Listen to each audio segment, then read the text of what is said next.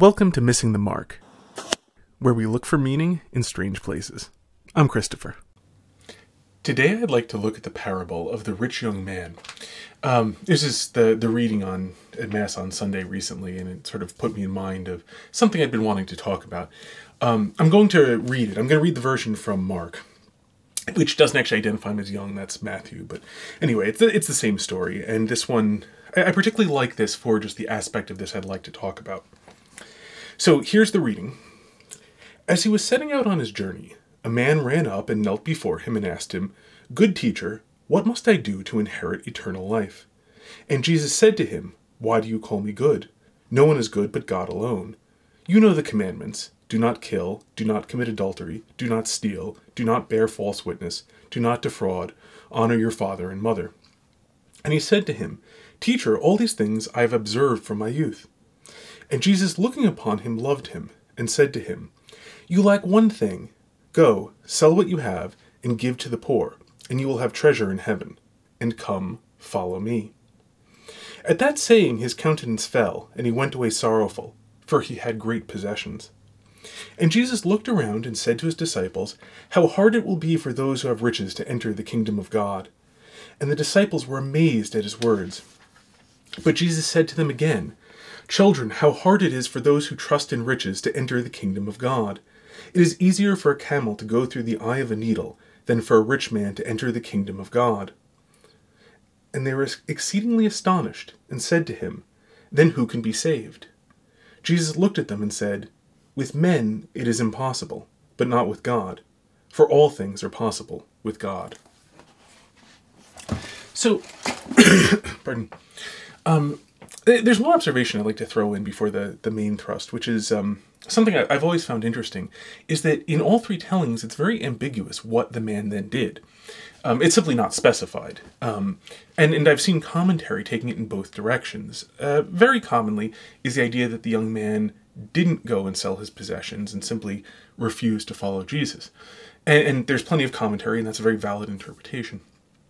But it's also possible, based upon what we're actually told, that the young man was just very sad because he was going to lose all that he had and found this attachment very hard to break, but that he went to go do it. That he did go to sell what he had, he was just really, really sad that he had to go do this. That he didn't expect the price to be so high. And so both of these, so far as I know, are entirely valid interpretations. You'll find that the former one, I think, more commonly, but you will find both. And one of the things about Scripture, being inspired by God, is that every true thing you can learn from Scripture is intentional.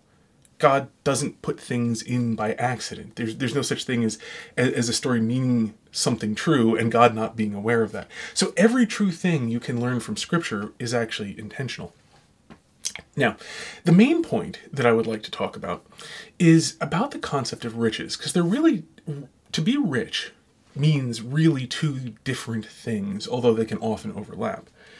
The very common usage is relative riches, to be rich in a relative sense. That is, you take people, you plot them on the whatever curve of wealth possession you have, and then you look at the topmost 1%, 3%, 5%, whatever. And those are the rich. And so, if you have a collection of beggars, having to eat rats, most of them have one rat and a few of them have two rats. Those beggars with two rats are amongst their peers wealthy or rich. So there's that sort of definition, rarely applied in this case because everyone always compares beggars to someone else. But nonetheless, this is the relative definition, and I use the example of the beggars just to illustrate that the relative definition will always, unless everybody has exactly uniform, material possessions, this will always produce somebody being wealthy in any group. Now, the other meaning of wealthy, which in the ancient world pretty much relied upon relative wealth, is having the ability to conform your environment to your desires. So, for example, take the modern case, those of us who own homes. When it's hot out, we want it to be cool and have air conditioning. When it's cold out, we want it to be warm and we have heat. And within our homes, we are able to conform our environment to what we want. We're able to not need a thick coat in winter. And I mean, heck, for those who have thick coats, they want to be warm, and so the thick coat keeps them warmer than just being naked in winter would do. These are all absolute wealth. They are all the ability to conform your environment, your immediate environment, to what you want it to be.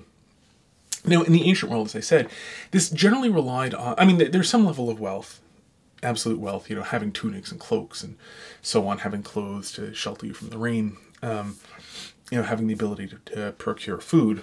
So even in the ancient world, there was some amount of that. But some amount of this is required simply to stay alive. And so it's really, what really comes to the fore here is the amount of wealth such that you can generally conform your circumstances. Like having enough food to eat when you get hungry is conforming your circumstances to what you want. But on the other hand, that's only, one fraction of life, and then there's, plenty of life. But a very rich person in the ancient world who had lots of slaves could have his slaves go and doing the work necessary to make his environment much more like what he wanted.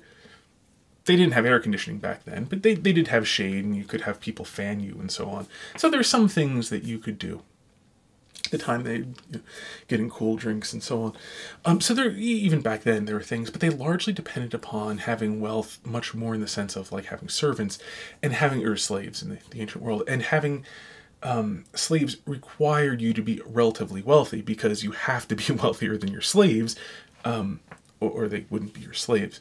And, most people can't have many slaves, definitionally. If you somehow had, if many people have, say, 10 slaves, well, then each of those slaves doesn't have any slaves. And so, you still have a, 1 to 10 relationship. So, in the ancient world, you really don't need to specify the distinction between relative wealth and absolute wealth, because you could only have absolute wealth in a sort of extreme sense if you're relatively wealthy. By contrast, in the modern world, we have a lot of technology. And in a sense, you can legitimately describe much of our technology as slaves. Like, I have a pair of slaves that do my laundry for me. One of them is called the washing machine, and one of them is called the dryer. In the ancient world, you would need somebody to actually go and do all this work and, rub the things, get the clothing wet and rub it and so on, and then spread it out in the sunshine and so on. Whereas, I just stick it in a machine, press a button, and it happens. So I have the equivalent ability to control my environment, to make my clothing clean when I want it clean, that required a slave in the ancient world. I don't have nearly the amount of relative wealth by having just a washing machine. Thing only cost a few $100s, and it's not very expensive to run. And if you don't own one, you can go to a laundromat. It's what I used to do when I didn't own a washing machine.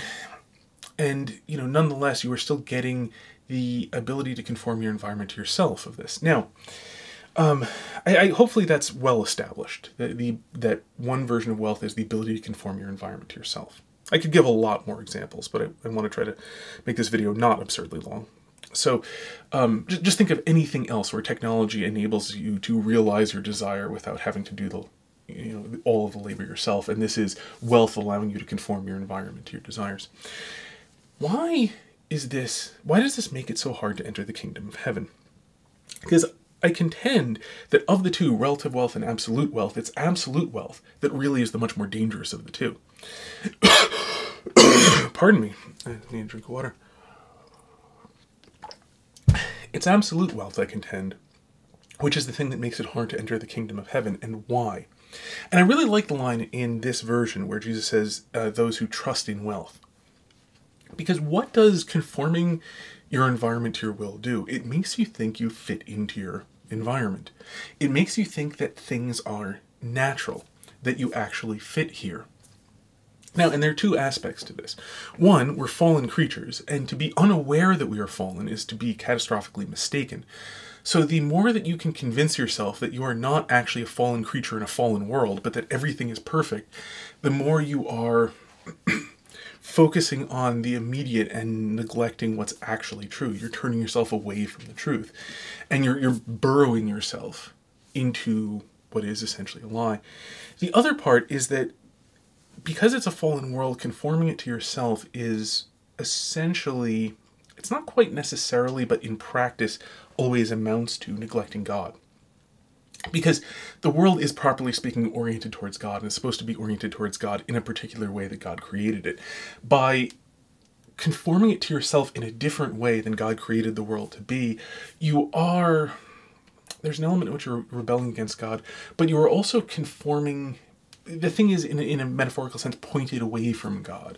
When you're using food as a source of pleasure to make yourself feel, not to partake in the gift of life from God to you, and to take pleasure in the ordering of the world, as God did in giving you existence, but rather in taking yourself simply as a food-eating thing, and so you are fulfilling what you are, the essence of yourself, in the eating of the food. In the same way, not taking sex as being God's gift of taking part in the act of creation with Him, but rather that that you're a groin thrusting machine, and that you're now able to appropriately thrust your groin repeatedly. That this is the sum total of what you are. These sorts of comfortable lies are turning you away from God, because they're taking one small aspect, making that the whole, and then directing your attention entirely that way. So that whereas the things are naturally oriented to God, wealth allows you to pretend that they really aren't, that they're sufficient unto themselves. And that's why I contend that absolute wealth makes it so hard to enter the kingdom of God, because it makes it so easy to pretend you're already there, in a sense. It's so easy to pretend that you're already there, and you don't even need God to be in the kingdom of God. As of course the kingdom of God is fulfilling your telos, your natural end. And so that, I think, is something very concerning for all of us in the modern world, with our vast technology that gives most people armies of slaves that do our bidding. You get into a car and you have the equivalent of a dozen slaves carrying you on a chair somewhere. They can keep going for mile after mile after mile and never need to rest, and so on. So in an absolute sense, almost everybody in the modern world, in wealthy countries like America, in Europe and Australia and Japan, and a large fraction of the world, and very rapidly increasing throughout the world, an awful lot of us are, from towards the bottom to the top. I mean, America's an especially wealthy country, but you have to be really, really far down in America, in the relative wealth possession sense, before you don't have any technology that does things for you. Even people who have very little still have a lot in a absolute sort of sense. Shelter and clothing, transportation. Very few people in America have to go down to a stream and wash their clothing in it, and then, beat it with rocks and hang it out in the sun to dry. That's just not, lay it out on the grass to dry. Like, that's, very few people have to spin their own clothing. Very few people are naked. It exists, but the thing is, most of us have a lot of possessions. Most of us have a lot of technology that enables us to conform our environment to our desires. But most of us don't think of ourselves as rich, because we're not rich in a relative sense. They're people much, much, much wealthier than most of us. And so it's really easy to fool ourselves into thinking that we're not in this sort of danger. I've seen this, I'm not on team, I'm not in the wealthy tribe, I'm in the average person tribe. So they're the bad ones and we're the good ones, and, bad stuff happened to them and everything will be fine. Attitude, not actual belief. And it's easy to slip into that because we're mistaking relative wealth for absolute wealth.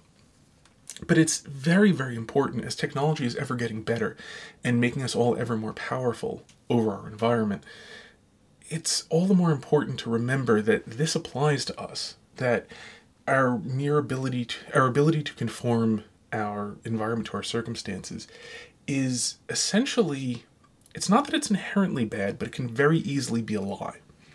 And so that's why all wealth is a tool, but a tool that has to be used extremely carefully. Now, it's something, you don't have to look very hard to find examples of where Jesus is recommending that people with wealth do good things with it. I mean, for example, this man's supposed to sell his, give his wealth to the poor. This is an act of generosity that he's supposed to do. He's supposed to do good with this wealth. He wasn't told, go home and burn it so that no one can, get rid of this blight of material things from the world. It's not Gnostic. Not the Gnostics said that anyway. They're scam. Oh, Gnosticism is its own topic. They had this great scam where they were the spiritual ones. They couldn't be corrupted by matter, so they'll sleep with people's wives and give them stuff. But it was dangerous for everyone else. Yeah. Anyway, okay. Scams like Gnosticism aside, which crop up from time to time, and you will see. But scams like Gnosticism aside, you will see, again, the story of Zacchaeus, of where he then announced that he would make restitution. If he cheated anyone, he'll pay him back fourfold. And Jesus announced that salvation would come to this household. The man didn't renounce all of his wealth. The man used it well. Or again, the centurion. I can't remember which gospel, but the Jewish elders came to Jesus and told him that there's this centurion who deserves well of him. He built the local synagogue. Now a centurion if he's building a synagogue, he's a reasonably wealthy man, but he did good with his wealth. And Jesus certainly doesn't rebuke the centurion for being wealthy or for having done good with his wealth. So wealth is a useful tool. Jesus himself said, money is a good servant, but a poor master. So it's not that money is bad. It's not that wealth is bad. It's not that wealth damns you or guarantees your damnation, but rather it is difficult to enter the kingdom of heaven. Bear in mind, by the way, in the Greek, the kingdom is basileia. It's closely related to the verb to rule, basilein. A king rules over his kingdom, but the kingdom it's the same word. In English, it's kind of different. It'd be something like the ruledom would be more like a more. It's not, I don't mean literal translation, but to have the sense of it. We call it a kingdom, but in Greek, the words that you'd find in the gospel, the kingdom of God is that place through which God's rule is observed, where God's rule is actually the law that is followed. So when we say the kingdom of God, we're not referring to a particular a demarcation of an area, but rather a mode of being. That to enter the kingdom of heaven is to do what you're supposed to do according to how your Creator made you. So it's very hard to be the creature you are supposed to be, to do what you as a creature are supposed to do when you are wealthy, because in this fallen world, wealth allows you to mislead yourself into thinking you're already doing that when you're not. And if you think you're already doing something, you're not going to fix correctly, you're not going to fix yourself. And so that's one of the reasons why wealth in this absolute sense is so dangerous, and why this is such a big danger in the modern world when we're all so wealthy in this absolute sense. So, that's the thoughts I wanted to share. Hope you found it interesting or useful. God bless you, and until next time, may you hit everything you aim at.